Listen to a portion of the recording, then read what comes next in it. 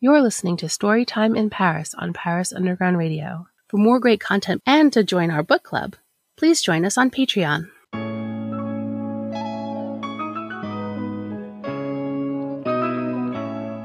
Since well before Victor Hugo looked up at Notre Dame and thought, what if a hunchback lived in there? Authors have been inspired by Paris.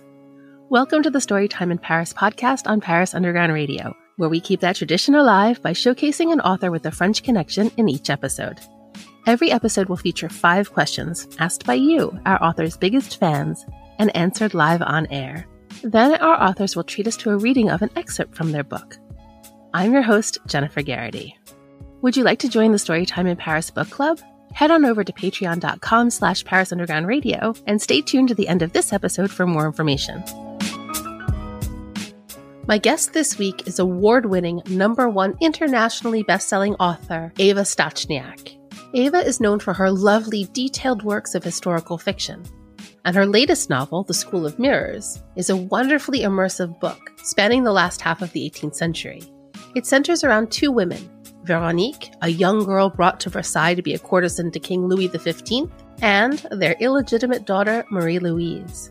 Only Veronique is told the king is but a mere Polish count, and her daughter is whisked away before ever knowing either parent. The School of Mirrors is a stunning book that nestles its characters in a rich and vivid world, seeped in history. And with that, please allow me to introduce Eva Stachniak, author of The School of Mirrors. Hello, Eva. Thank you so much for joining me today. Hello. Thank you for inviting me, Jennifer. I'm very excited to talk to you about The School of Mirrors, but before we dive in, can you just tell us a little bit about who you are and what you do? Well, I'm a writer. I write historical fiction mostly, and quite a few of my books are actually happening in the 18th century. I came to Canada from Poland in 1981, so a long time ago. I was as a graduate student to McGill University. This was the time of solidarity crisis, so I was lucky to find myself in Canada, and I was able to stay here. I didn't have to return to Poland, endure the martial law and all the difficulties of it. Canada is home, has been home for very many years now. I've lived here longer than I ever lived in Poland. I lived in Quebec, in Montreal for about 6 years, then moved to Ontario. Still love Montreal very, very much. And love writing, love being able to, every new book is like a new life. I not only I make friends and love my new characters, but also I learn about fascinating people I would never have learned about. So writing is my great passion. Fabulous. Can you tell us what your connection to Paris or to France is?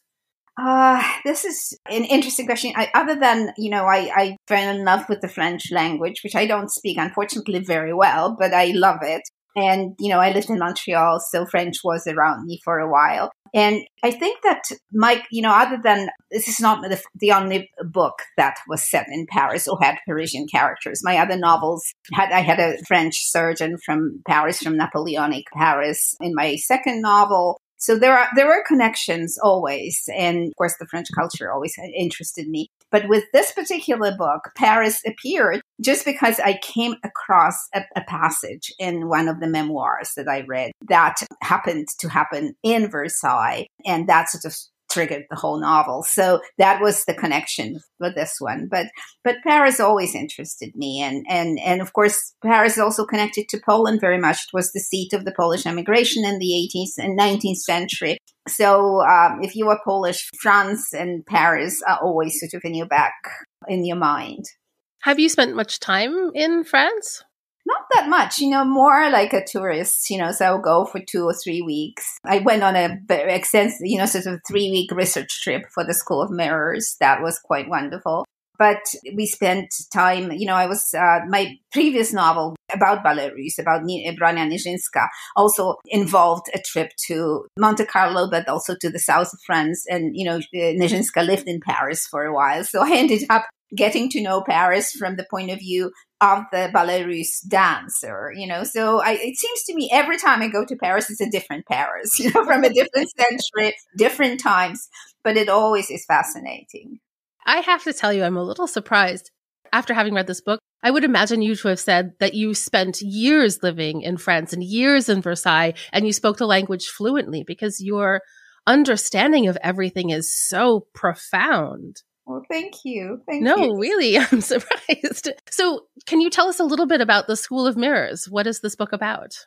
Well, the School of Mirrors, as I said, happened because I came across a little passage in the memoir of Madame Diossette.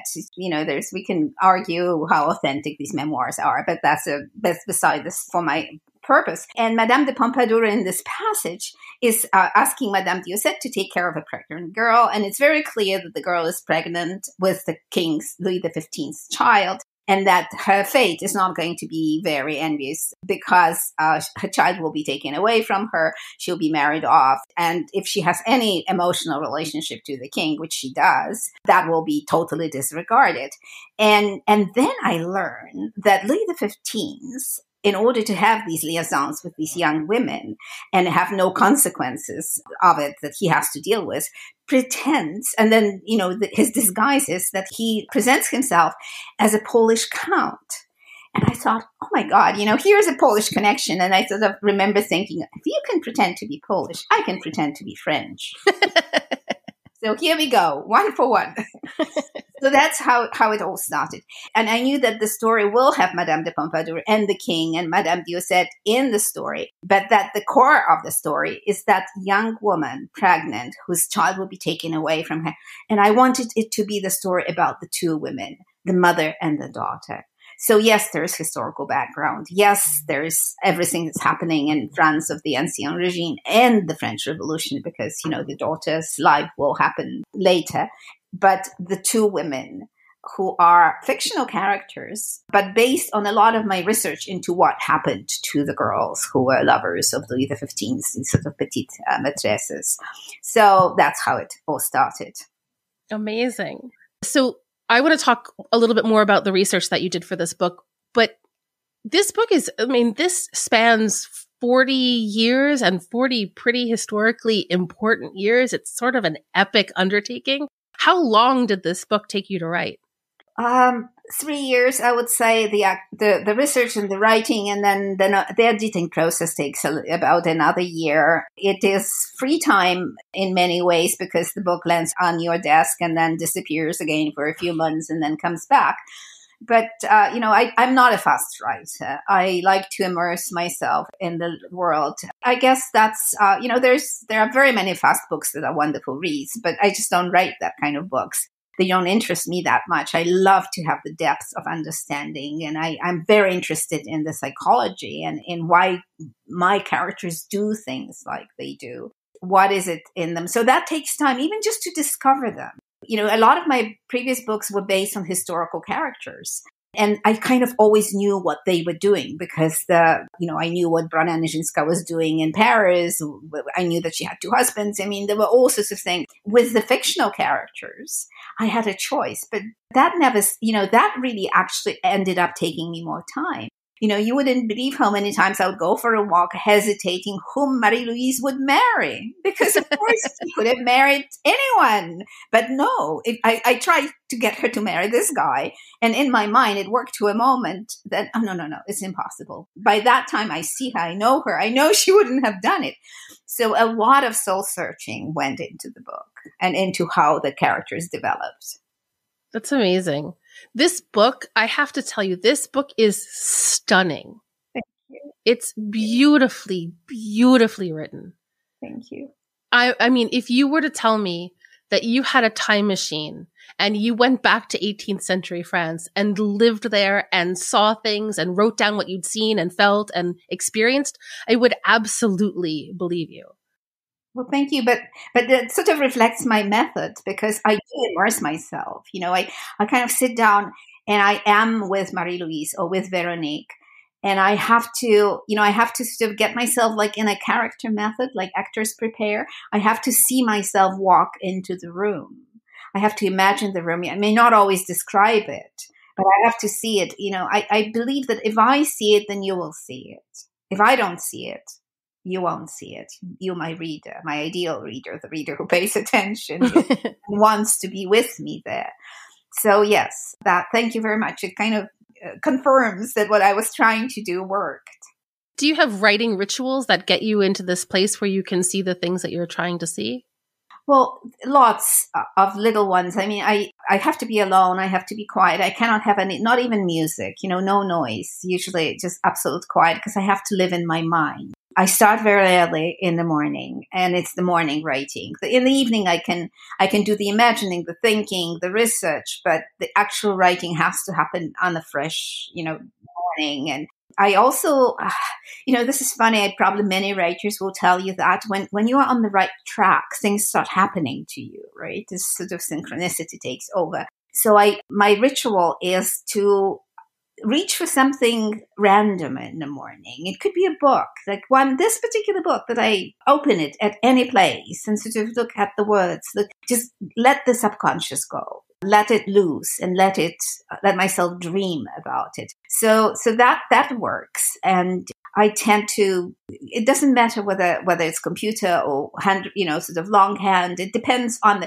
the first idea for the scene very often is in longhand. Then I transfer it into the computer and go deeper and deeper and deeper. I let myself delete the whole thing and said, oh, that was the wrong, I never say, okay, I've already put so much work into it. It has to be there because that's very dangerous. So that's another sort of being ruthless with material that may end up being one sentence elsewhere, a perfect sentence you never would have come up with had you not spent, a longer time sort of writing something that will never make it into the novel. So patience and understanding of the process, trust. Yeah.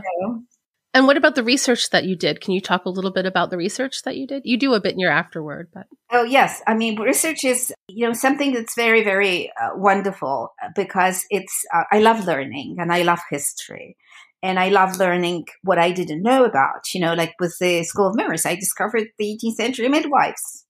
When would I have spent so much time with 18th century midwives? Never. I mean, I never even thought about what midwives really do very much, so that was a big discovery. So what do? First of all, I read a lot of texts from the time. So memoir, my 18th century knowledge is pretty good. I mean, I wrote books about Catherine the Great. I wrote about other 18th century books. So I use that knowledge, but I add on, so reading anything I can find about, memoirs from Versailles, memoirs from anywhere that touches what I'm writing. And then, when you're reading these things, I always look for what caught my attention. So maybe a piece of gossip, like that somebody stole a gold plate from Versailles from one of the rooms.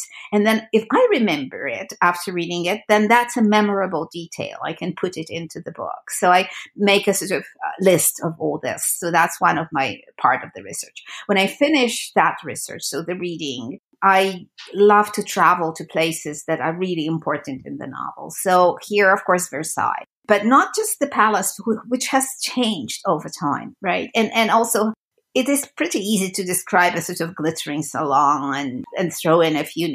What I wanted to get was the physical presence there. So how long does it take from Rue de Médéric in Versailles to the Stag Court? 20 minutes. I measured it. I went through it, so that sort of thing. I have to know how far it was.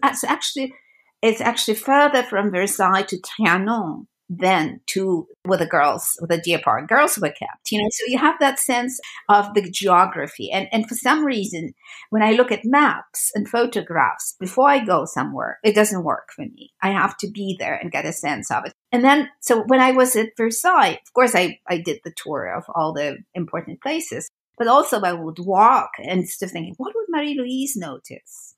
What would Veronique notice? And that would not necessarily be the obvious things. I remember going through the gardens and thinking, oh, if I were Marie-Louise and sort of escaped these horrible guardians of mine, where would I hide? And then I said, oh, there, and then I can write it down. What would I see from it? So that was probably how I can get you to sort of imagine being with me there. The fountains, and usually, I have probably, the research gives me probably 3/4 more than I ever use, but that's okay. That's, you don't want to cram it with detail. Are you searching for spiritual guidance? The Heart of You podcast is an exploration into your soul through intuition, spirituality, divination, and unconditional love. Host Annette Deleu is a spiritual guidance coach, intuitive, Akashic, and tarot reader who discusses practical ways to integrate spiritual growth into your everyday life. Listen now to The Heart of You on ParisUndergroundRadio.com or wherever you listen to podcasts. We'll be right back with Storytime in Paris after a word from our sponsors.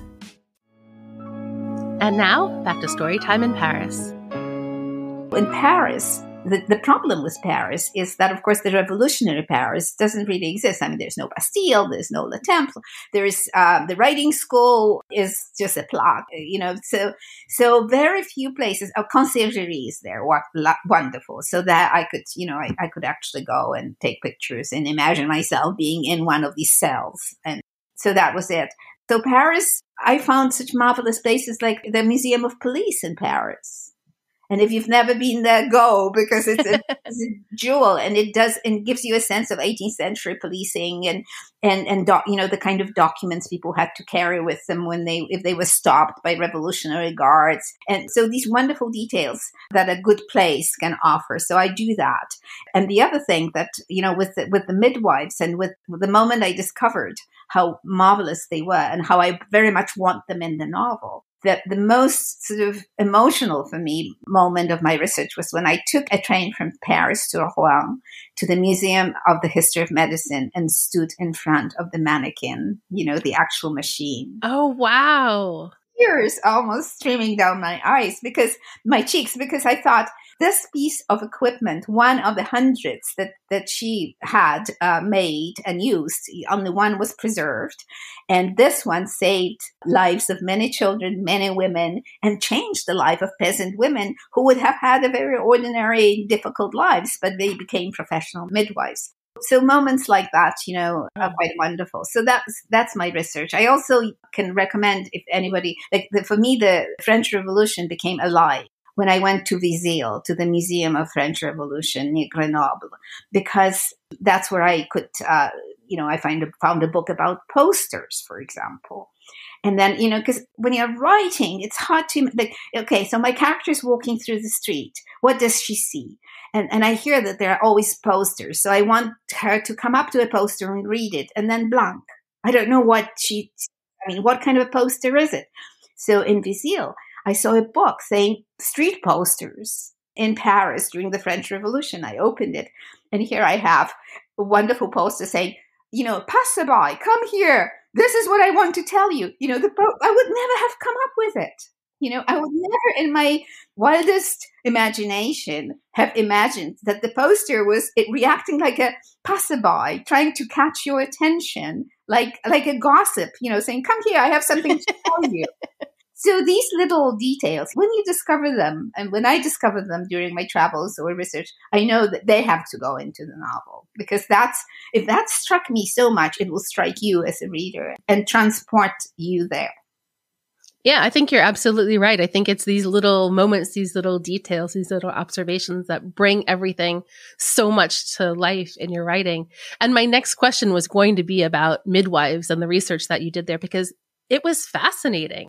I have friends who are midwives, but I'd never thought about where that comes from, that tradition, how it began, and to learn how exalted they actually were at the time because they were saving people's lives. It was fascinating to read about. And especially French, I discovered that the French midwives at that time were the most advanced in the whole of Europe. So that was one thing. And everything came out of this one scene when I saw this young girl pregnant, and so I wrote the first part of the novel. And then I said, okay, well, she's pregnant and the child has to be born. I have to tackle this big scene. And said, okay, I need a midwife. That was my first thought. And that's where I started searching. And that's why I discovered Madame de Coudrier and found this beautiful biography about her that is actually, I found it online available. It's waiting for me. Wow. Reading about who she was. I mean, the life of the actual Madame de Coudrier. She appears in the novel. She's not a main character, but her spirit is there. And also what happens to Marie-Louise and to her aunt sort of mirrors what happened to Madame de Coudrier, who also adopted a young girl, who taught her midwifery and changed her life and sort of gave her a new life. That was quite wonderful. So that these kind of inspirations, midwives were a big discovery of mine. And standing in front of that machine in Rouen was unbelievable moment, because it's human ingenuity, but it's also her passion. 22 years she schlepped all over France, and there was a little map in Rouen with showing. It was like a spider's web, she was everywhere. And imagine 18th century travel, terrible roads, right? Carriages, and you have to take, travel with these mannequins, right? You have to have at least 2 for each town or village where you gave your course, and you taught these intensive courses that sound like contemporary workshops, hands-on experience. Talking is fine, but these girls have to practice. They cannot practice on real women because they are not apprenticed to a midwife, which could have worked. They have to do it within 3 months of taking the course. So the machine and so on. So that was quite wonderful. Wonderful women. It's amazing. Yeah, really fascinating. And I want to talk a little bit about the Deer Park girls as well. From my understanding, there wasn't a lot of actual research. It was mostly just hinted at. Is that true? Well, it is a true story. And the problem with it is that, of course, very little has been preserved about the girls themselves. So I found quite a few details, and all of the details I found are used in the novel. So the story of the king sort of dropping them, and, the girl who discovered who he was and was taken to a mental asylum until she agreed that this was not the king. That is all I found in the diaries. There were lots of people at Versailles who kept diaries. And so I did find that. And also in the period during the French Revolution, of course, when anything royal was considered horrible, there was a lot of effort of sort of exposing the crimes of the Ancien regime, even though you have to take it with a pinch of salt, because I would find reports that there were 100 girls there. I mean, there were not 100 girls. I mean, that was wishful thinking of someone who wanted to make a little bit of more money, maybe, with that kind of gossip. But 2 or 3 at the time, that was confirmed. So I did have some sources. The rest I had to imagine. I mean, I don't think that there are there were 1 or 2 names I came across. It was not Veronique. I decided Veronique would be a composite character, but she would be entirely fictional character. One thing that struck me, that in these sources, the girls, it was considered fair that they were paid for what they did. In other words, they got the dowry. And at that same time, there were a lot of interviews on the radio with the girls who were victims of Epstein. And there was a very similar tendency to sort of say, well, they got the money out of it, right?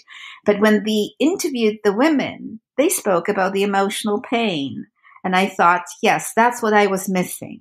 I was missing from these reports that I read. The girls were dismissed. Okay.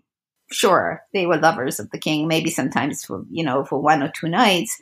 And for that, they were well paid and the family was well compensated. There was very little emotional understanding what it could have meant, especially if the girl was, in love, like the one in the story, the girl who had to be taken to an asylum, and I sort of extrapolated that and gave that episode to Veronique. So they did exist. It was a real house. The Rue de Médéric still exists. There's even the little place. I mean, you can see it marked where the house was. So we know a little bit about it. And these are girls who are 13, 14 years old who presumably don't have any idea what's going to happen, because I think most women didn't know what was going to happen, even when they were, in the marital bed, as it were. Did you have any reservations or misgivings about the telling of that part of the story, of the interaction between the girls and the king? Well, I tried to make it as true to what is important. I wanted the reader to understand that was a traumatic event on many levels for Veronique. And also, I also want the reader to know that it was considered perfectly normal for men to have young lovers, and that the age of consent was 11 at that time. So it was not illegal. I mean, to be true, the church did not condone any sexual relations outside of marriage. So it was a sin, not because the girls were so young. It was a sin because sex outside marriage was a sin.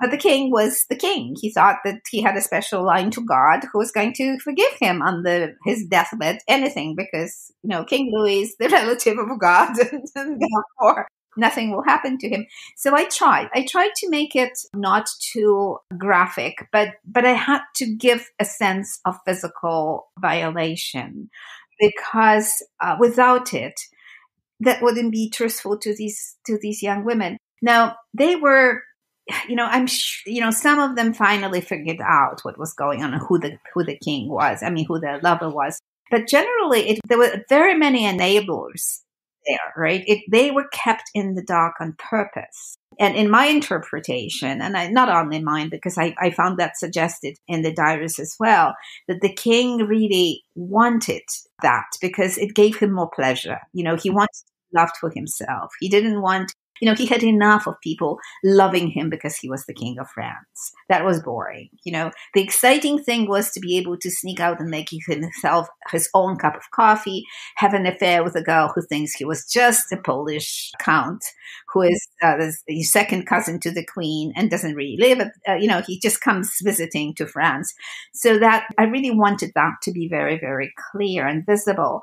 And once it was there, I wanted it to be strong enough of an experience to justify what happened to Veronique later on, right? Because these stories didn't always end up well. I mean, you cannot say, she was paid off, she got married, everything was fine. Not necessarily. There was trauma, there was pain, but there was also, the world was not very, very good to women at that time. There were a lot of dangers, and once you slip, you start slipping, and that becomes very, very, especially if you don't have anything or anybody around you to protect you. Yeah. So I want to talk about Veronique and Marie-Louise, because I loved these women, these girls, these women, these people that we grow up with us, I suppose. If I'm not mistaken, and correct me if I'm wrong, but I think Veronique is the only character that's written first person. Yes. Can you talk about why you made that choice? She sort of decided it, and she started talking to me, and that happens all the time. I don't even, I accept saying that. It may sound funny to anybody who's not a writer, but characters have to speak, and they have a language. Well, she spoke in first person. And I started writing that voice down, and that was the first voice that came. And I started writing it and realized after a while that voice can carry me far, but it cannot carry the whole novel. And so what was missing? What was missing was the context. This is her voice, but she is among other people. There's the mother first, and then there's Lebel, and there's the Madame Bertrand, and there are other Deer Park girls. There's the king. And these people were not speaking to me in their first person voices. And really, I didn't even want to go there. So I let them be third person characters and let Veronique's voice sort of slide through it. So that was the beginning of the novel. And the novel very often for me comes in layers. So I hear one character and I write that character for as long as I can. And then I either stop and that voice weaves somewhere in the narrative. It returns after some time. So I think that was again her choice, and perhaps a good choice, because if you described, I always, when I read about the Epoch girls, they were never allowed to speak. It was always other people speaking about them and judging them and judging their parents and saying, oh, they're fine. But they never were allowed to speak themselves. So I was quite happy that she was ready to talk to me. And I wrote it all down and kept her voice. I loved that. Yeah. And then Marie-Louise, no, she didn't speak in the first person ever. She was, I saw her growing up, these first scenes when she's growing up outside of Versailles with the nurse. And the nurse is a good person. The wet nurse is a good person. And it gives her that sort of emotional anchorage that helps her go through the tough years at Versailles. And then sort of links her with midwives. But that, again, happened in third person. I trust, by now, I trust these choices. If a voice comes in the first person, great. But it doesn't always work for the whole novel. And I let her do it. Does French culture sometimes leave you scratching your head? Well, you might enjoy listening to our sister podcast, Navigating the French, hosted by journalist Emily Monaco. Each episode focuses on a different word in the French language, and Emily is joined by an expert who will help explore what that word says about French culture. Listen now to Navigating the French on ParisUndergroundRadio.com or wherever you listen to podcasts. We'll be right back with Storytime in Paris after a word from our sponsors. And now, back to Storytime in Paris. What struck me about Marie-Louise is how she's just like, how did you get in the mindset of this wonderfully precocious 6, 7, 8-year-old with all her curiosity and her insolence and all of that? How do you get into that mindset? I always reminded myself, she has to be regal. Her father is the king of France. He may not know it for a while. He may not acknowledge it ever, but she has it. And I'm old enough to see children and know their parents and their grandparents, and to see that you inherit a lot without knowing who you inherited from. So the fact that she never was with her father didn't stop her from having that sense of entitlement, maybe, or maybe not so much that, the sense of wanting to say, I have a voice, I am someone, and, I want things. And she was like that all the time. But I also wanted her to have some of Veronique, which was caring and warm, and in a sense, needing love. And she came in layers too. She was very clear as a child at first. And then it was not hard to imagine her being taken care by indifferent servants at Versailles and how it would make her feel. I also profited from research here because I knew what was given to the children, because the children were taken care of by the palace. Oh, right. So Lebel would have known who she was and would have kept an eye on her. And the children, the girls, were really the ideal career for these girls would be convent. So they really made sure that nuns were around them, so that was the Sunday school, the teaching by the nun. But they were never forced, so if they didn't want to go into a convent, they will be provided with some money, or seed money or dowry or something like that. So I sort of followed that. Okay, so she would have, her first teacher would be a nun, and the nun would want her to, which was natural during the education at that time, would like you to be pliant and obedient. And then, of course, Marie-Louise is not. And then I thought, I really thought about the connection between her and Louis XVI, who was at that point a boy and not very much older than her, and also a rebel in some ways. And I felt very sorry for him as a character. So I really disliked Louis XV, even though I hope it doesn't show in the novel, because you kind of write every character. But Louis XVI, I felt so sorry for. He was such an interesting character, and ended up so badly. But as a boy, I read about him, being so interested in building and doing things. And then I started, thinking about him escaping and going to the roof, and, and all these things that came about. And they started talking, and they discovered that they have a lot in common. And that, of course, would be broken up immediately as soon as it would be noticed. So things just developed, by immersing yourself in your character and trying to grow with her. You sort of say, okay, would she be pliant? No. How would she react to the teaching? How would she react to this? Where would she find friends and allies at Versailles? And I kind of, followed it. If I went the wrong way, rode myself into a corner, I would backtrack and go back. And it worked in the end. I hope it worked. Yeah, it worked for me. Wonderful. Some of the strongest connections that you have in this book are between mothers and daughters, but they're these bonds that kind of exist out of time, because these mothers and daughters, we don't see them grow up together. Was that relationship something that you were trying to explore in this novel? Very much so. I decided at the very beginning, that Veronique will come back to the story, because we kind of abandon her at the moment she gives birth, right? We move to Marie-Louise. And so, and that is one of these long walks and trying to figure out, how do I want them to meet? How do they want them to reconnect? How do you reconnect with someone you don't know? And that the result came as, in a sense, a lot of what happens to me or happened to me. My mom died of Alzheimer's. And there were moments when she was at the so I kind of am very familiar with various stages of the disease. And when there was a stage in which she didn't know who I was entirely. And yet we had a very, very close emotional relationship. And I drew that to that. If you open the book, you'll see that this is devoted to the memory of my mother.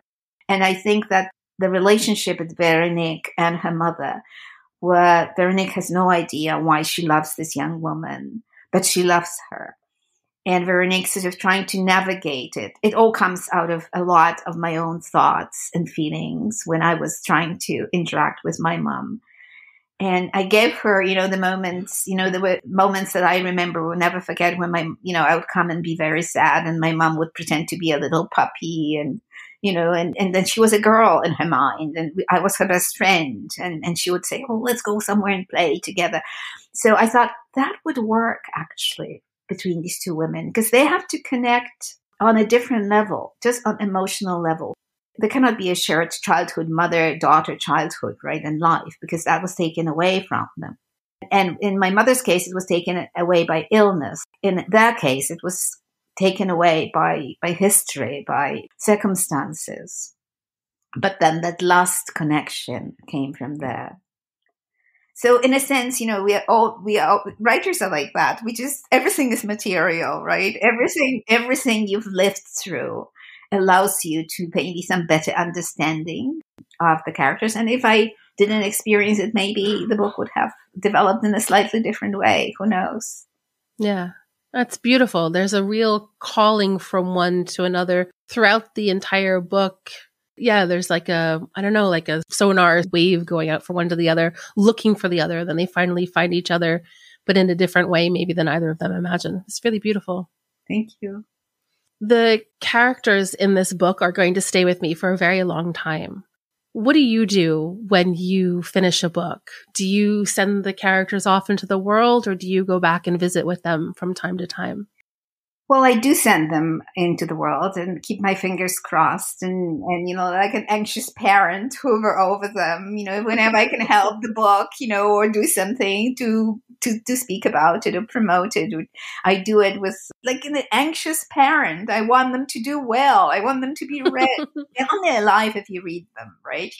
Without a reader, they are just squiggles on the page or printed words. So I want them to be read, because then they are alive.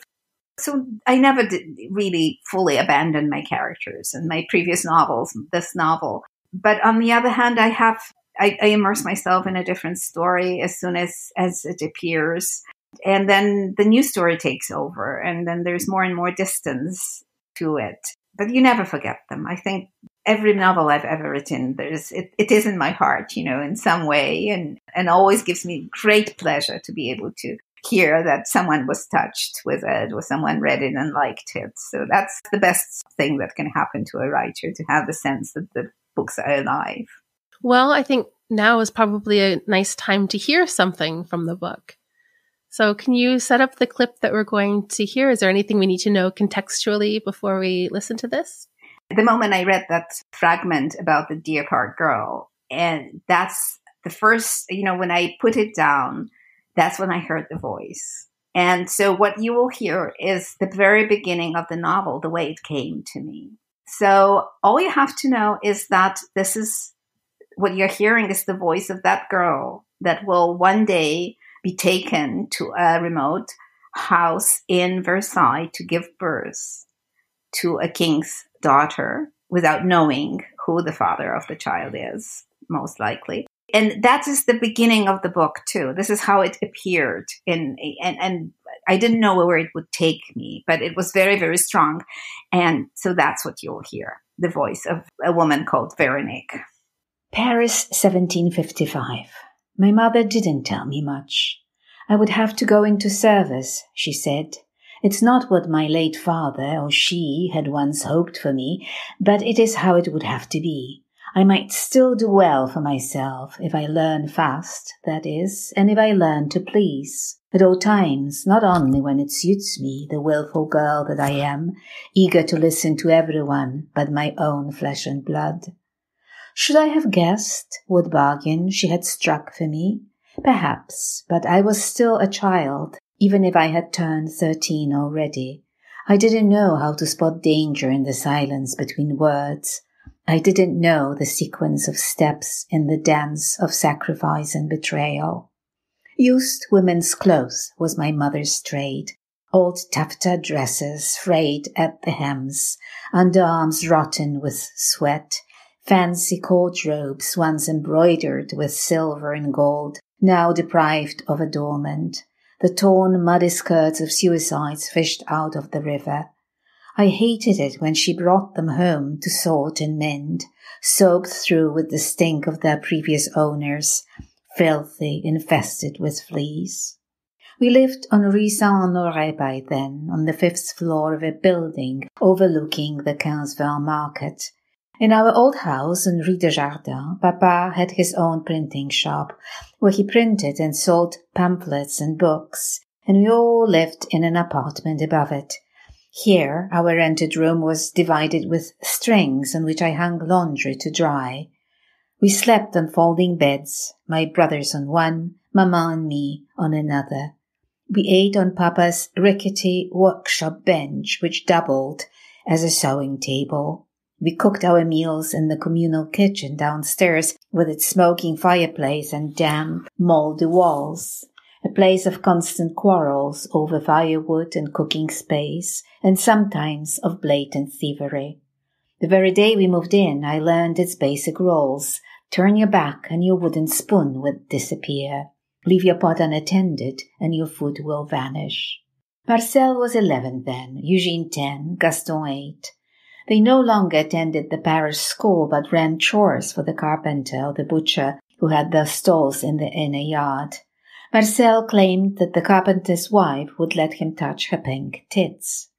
Eugene called him a brazen liar. Gaston followed his older brothers in awe.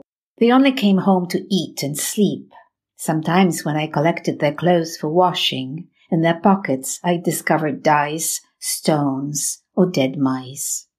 What would Adele be like had she lived? Children, I often heard Maman say, happen. Then they happen to live or die.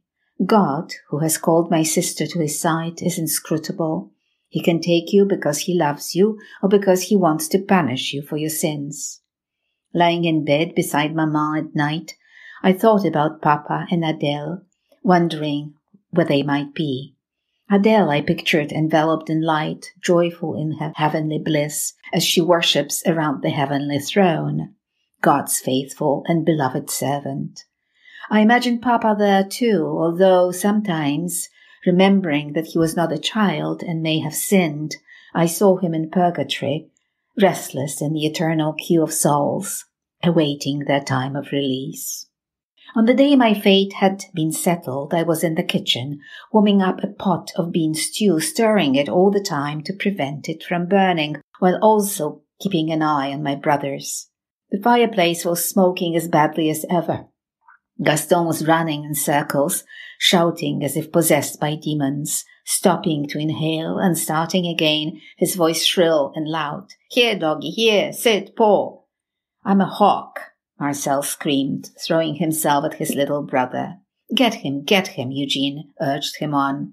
I yelled at them to stop and was threatening to whack them with the spoon if they did not obey me, when Dame Rimbaud's chambermaid, of whom people whispered that she had drowned her passport in the Seine, rushed in. Maman wanted me upstairs, she said, right now. Is Paris the most romantic city in the world? Host Lily Heisey answers this very question in her podcast, Romancing in Paris, which takes you through the city, arrondissement by arrondissement, by exploring the most romantic and hidden spots Paris has to offer. Listen now to Romancing in Paris on parisundergroundradio.com or wherever you listen to podcasts. We'll be right back with Storytime in Paris after a word from our sponsors. And now, back to Storytime in Paris. So what's next for you? Are you working on another book at the moment? Oh, I'm working on two projects at the same time, not knowing which one will win. So it's always at this point, I'm always really terrified to talk about it because I don't want to jinx any of these ideas.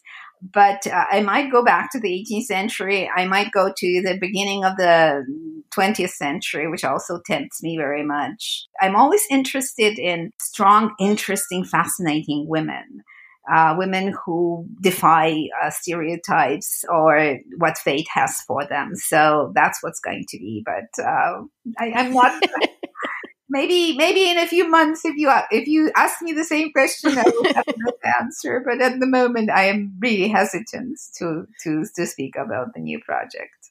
So where can people find you? Where can we keep up to date with these projects as they unfold? My website, which I'm sure you'll be able to give in the description of it. So I keep it pretty much updated. So anything that is there, it will be there. I also am on Facebook and on Instagram and tend to write about things that I related to my writing. So either the past book or the current book or the present book. So as soon as there's something is beginning to be strong enough that I feel confident to talk about it, there will be signs of it.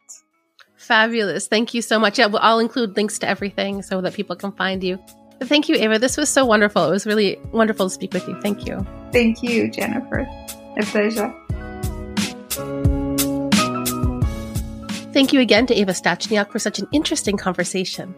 You can find Eva on Instagram at @estachniak, on Facebook at evastachniak.author, on Twitter at Eva Stachniak, and on her website, evastachniak.com. Please join me next week when I'll be speaking with New York Times and Sunday Times #1 bestselling author Bernadette McDougall, also known as B.A. Paris, about her book, The Prisoner. Check back to see if your questions have been answered and to hear a reading from her book. Thank you for listening to Storytime in Paris. Please remember to rate and review us and also tell a friend. The more people who know about this podcast, the more we'll be able to grow and the more I'll be able to share fabulous books and their authors with you. Join the Storytime Book Club, which welcomes authors who have been featured on the podcast to come talk more in depth about their books. Since we keep the podcast spoiler-free, this is the perfect chance to get all your specific questions answered. Please visit patreon.com/Paris Underground Radio for more information. I'm your host, Jennifer Garrity. You can find me on all socials at Jennyphoria. That's JennyPhoria. Thank you for listening, and until next week, happy reading! This episode of Storytime in Paris was produced by Jennifer Garrity for Paris Underground Radio. For more on this show and shows like it, please visit parisundergroundradio.com.